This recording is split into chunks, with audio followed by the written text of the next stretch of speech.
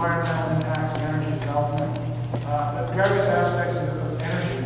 And the faculty often said they had their own little research projects that they were working on. The faculty often said, hey, wouldn't it be great if we could get together, pull our resources, pull our expertise, so we can go after a larger project or larger grants. That discussion eventually led to the development of the Institute. The mission statement for the Institute is to help the community achieve consensus leading to sustainable, environmentally sound public policy on energy issues facing northeastern Pennsylvania. And our approach, the way we're going to go about achieving that mission is through basic and applied research subject to internal and external review, innovative education and public outreach, and providing the best information from our own research and the research of other people. So, sort of a quick timeline. Early in the summer of 2010, the Institute was created, it was in existence. The faculty were talking about ways they can work together. A delegation from Wilkes went down to Washington, D.C. They met with Vice President Biden and the Secretary of Energy, Chu. And they talked about ideas that Wilkes had for the Institute, talked about issues related to energy in the United States. They also tried to identify different sources of funding. So a few months later, they came back with a response and they said, Department of Energy, National Energy Technology Laboratory has some funds that might be available for you to do research. Specifically, we're interested in doing research on Marcellus Shale. 2010, Marcellus Shale, that's when the boom started, so it was a pertinent issue. Late in February 2011, the funding was finally authorized. We actually had staff on board before the funding was actually authorized, but that's when all that came into fruition. So, why Marcellus? Why was NATL interested in Marcellus? There's lots of unanswered questions. The big one being hydraulic fracturing. It's new to a lot of people. There's a lot of concern about the surface and groundwater quality. Okay? People are worried about how that technique is going to impact those. Air pollution. Will Marcellus Shale gas development create air pollution or add to existing air pollution problems? How about natural ecosystems? Is there going to be habitat fragmentation? Are we going to harm endangered species? That type of issues.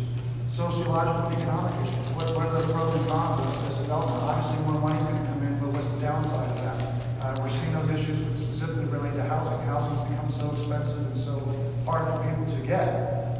It's nice to have the drilling dollars come in, but people who live, in these areas have a hard time getting housing sometimes. And then specifically, hopefully, we're going to address tonight whether development activities are they going to affect public health? Are there going to be any impacts on public health? The other big reason for Marcellus is just the rapid development. In Pennsylvania, it just took off, and it's just unbelievable how quick drilling started and how widespread it is. And then also the citizens. The citizens stood up to be very concerned, got organized very quickly. So all these issues need to be addressed. Just a kind of graphic representation of how rapid the development is. This is, sort of the exploratory phase or pre-exploratory phase. These are all the wells that were drilled up to 2000 through 2008. And then 2009 got a little bit more intense, and then 2010 it almost doubled that year. And then we had almost another doubling again in 2011. So development just took off extremely rapidly. Specifically, the contract we got. These are our tasks. What we're tasked with is to evaluate impacts of Marcellus development on surface water quality, to develop a comprehensive community education program directed to multiple stakeholders.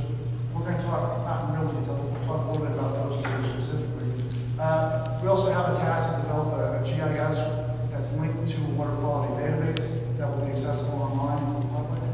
And we also have some tasks to work with the Institute of Public Policy to develop policy analyses on various government acts, regulations, that type of thing. Personnel. Dr. Dale Bronson is actually the dean of the College of Science and Engineering. He's on vacation this week, so he could not be here.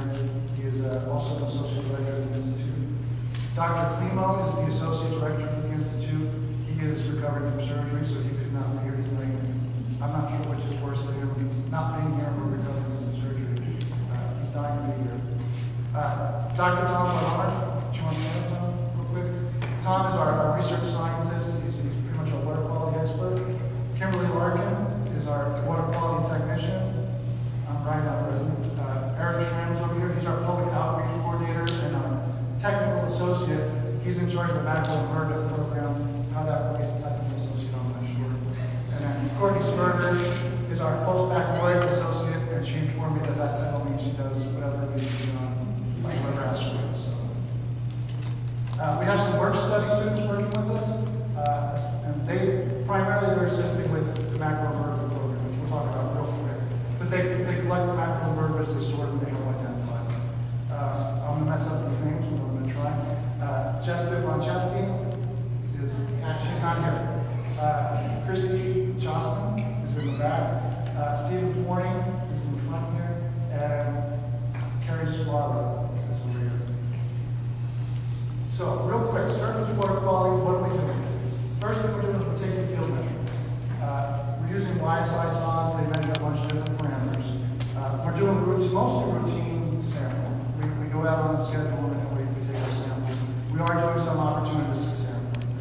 There was an inadvertent release from horizontal drilling on Manor's Creek. We were able to go out in a somewhat timely fashion and do some opportunistic sampling related to that inadvertence. We occasionally do short-term continuous sampling. We'll set a sod out in the stream. We'll leave it there for 1 to 7 days, let it collect data, and then we'll process the data. And then we also have 4 sites where we do real-time continuous sampling. These are solar-powered, cellular phone-connected sites. They collect 24 hours a day, 7 days a week, and they send the data back through a cell phone connection. Lab analysis, we take lab samples, we bring them back to our lab, and they get processed. We verify the parameters we measure in the field, and then we measure a bunch of additional parameters. I'm not going to go through each one of them, but if anybody has questions, we can talk about that later. Macro invertebrate sampling. We're using something called the Pennsylvania DP semi-quantitative method, and that's based on something called the EPA Rapid Bioassessment Protocol. It's just sort of the standard that you need to use if you do a macro sampling. We're looking primarily for the quantity, how many macros. And a macro invertebrate, of course, to explain, is a tiny little bug. Okay, you can see it with your eyes, you don't need a microscope to see it. But they're tiny little bugs that eventually become bigger. But we count the quantity, and then we look for the presence and absence of particular species. Specifically, mayflies is a sensitive species, so we find a lot of mayflies. That's an indicator of good water quality.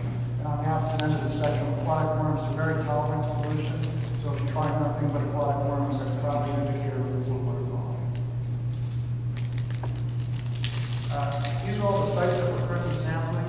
Some of these creeks we're actually sampling not just once in the creek, we're sampling at several different locations within that watershed. But we've got a wide range. I have a map on the next slide.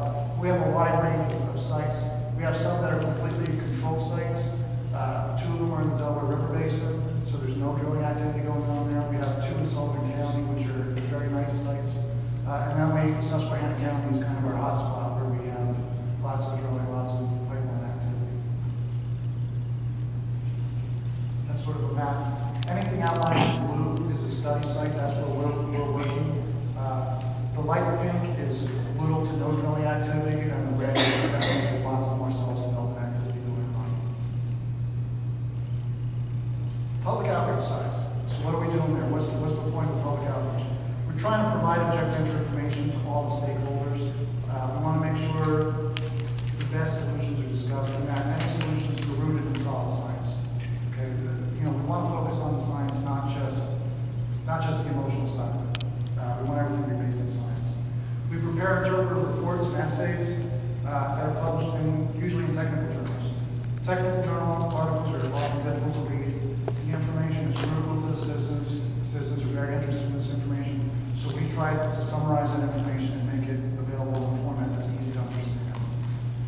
And then we attend and participate in events that are held by communities, municipalities, counties, state government, industry, academia. We go to all these events so we can keep our finger on the pulse so we know what's going on, we know what people are concerned about, we know what relevant issues are. The problem we're trying to solve with the public outreach side, and this is what I'm talking about in these slides, is we've got the pro-gas industry, where the folks, not even these are some of these people are leaseholders or people who want leases. So you have people who are very in favor of gas activity, more self-centered activity. And then you have the antis, who are completely against it. And there's a wall here because they're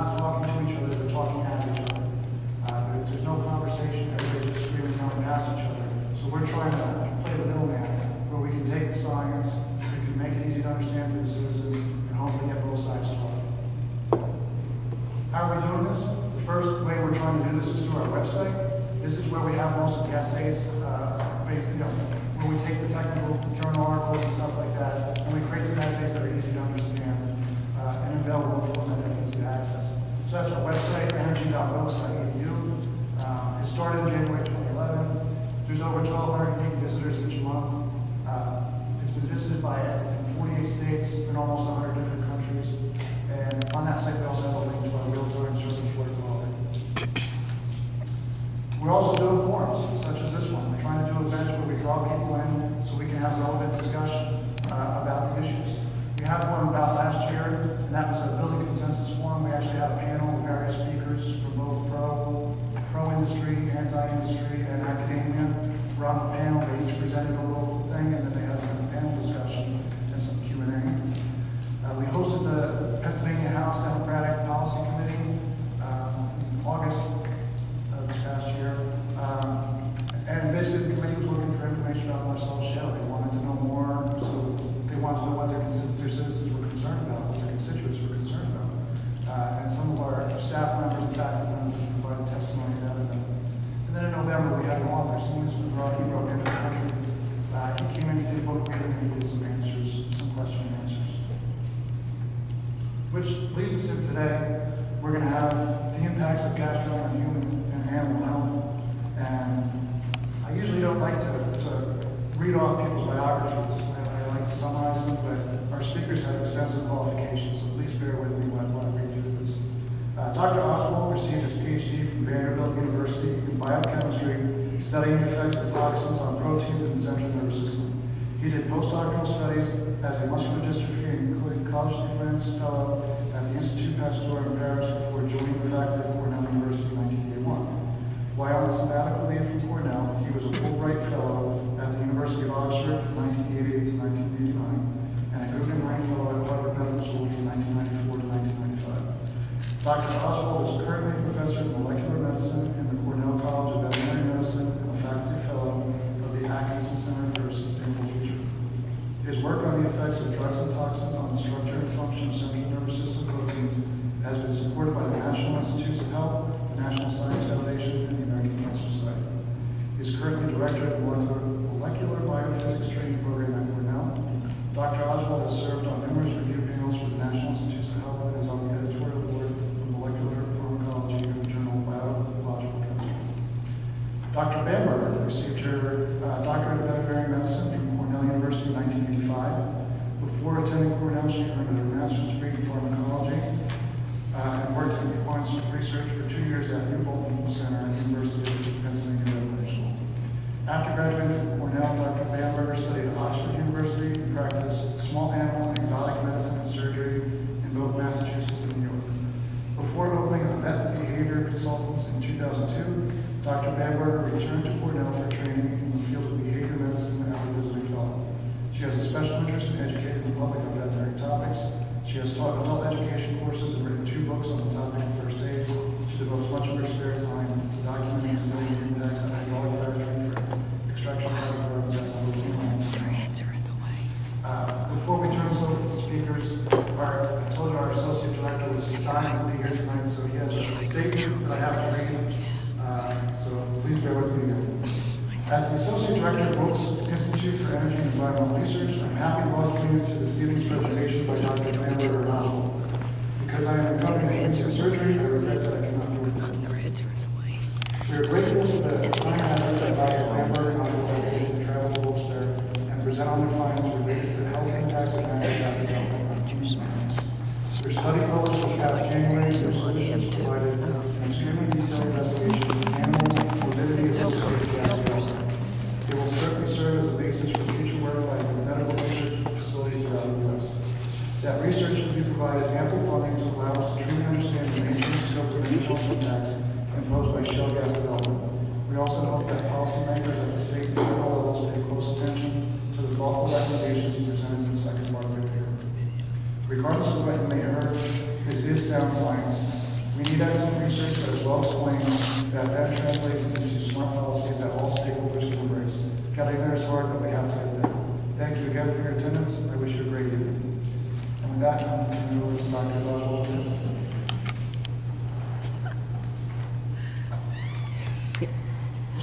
Hey, smile.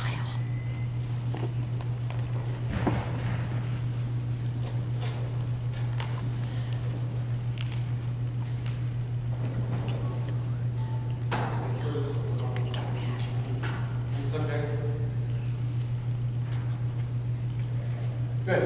Thank you. That was a very generous introduction. Hope we can look into it. What we're going to talk about tonight, as your associate director said, is work that we've done on the effects of gas drilling, presumed effects of gas drilling on human and animal health.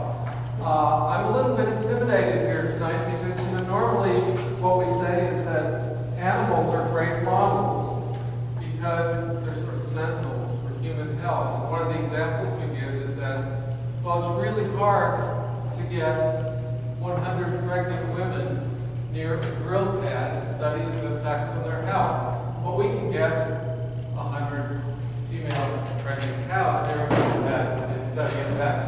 But here, you've dwarfed us by studying the invertebrates. You have much larger sample sizes, and I'm very impressed by